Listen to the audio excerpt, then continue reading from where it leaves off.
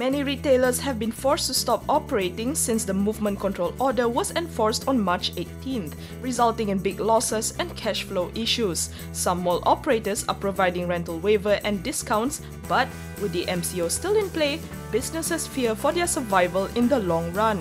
In our cover story this week, we take a look at how both mall operators and their tenants are navigating through this uncertain period and why a COVID-19 act might provide a buffer, especially for non-essential retailers. In our accompanying story, we zoom in on REITs, which have been considered as a safe bet. But given that this pandemic is an unprecedented crisis, how will the REITs portfolio of properties perform this year? Meanwhile, in our city and country pullout, the spotlight is on senior property developers and consultants who have survived past financial crisis.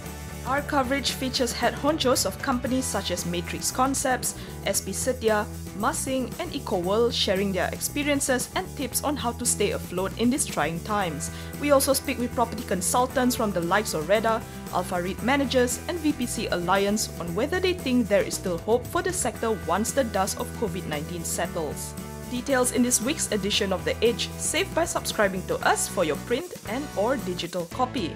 The Edge is also available on Apple's App Store and Android's Google Play.